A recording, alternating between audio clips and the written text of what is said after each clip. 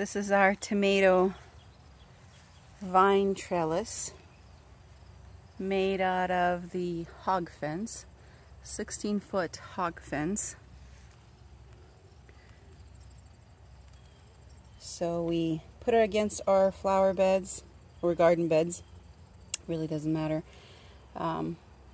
We secure it with a 2x4s at the very bottom, and then it just naturally makes this beautiful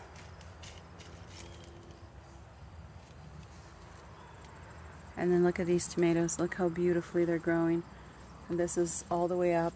I believe these are either 7th or 8th tomato clusters, and I think that's the 9th one. But this is what it looks like. Makes it very easy to pick the tomatoes. Tomatoes do get great support from it. And as you can see, they're off the ground. Helps with the slugs and other wonderful different insects that think we plant our tomatoes for them.